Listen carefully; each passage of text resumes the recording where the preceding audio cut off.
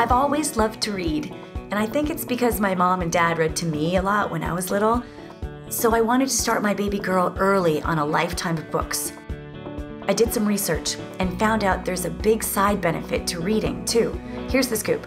Children that are read to have more smoothness and flow in their speech, and that's important when she goes to school and all throughout life. We started out with really simple books with bold, bright pictures, and then we worked our way up to storybooks. Sometimes I ask her questions about what we're reading. And even if she just has a 1 or 2 word answer, or maybe no answer at all, it gives me a chance to talk to her, and that gets her thinking and brings us even closer. Story time? One of our favorite times.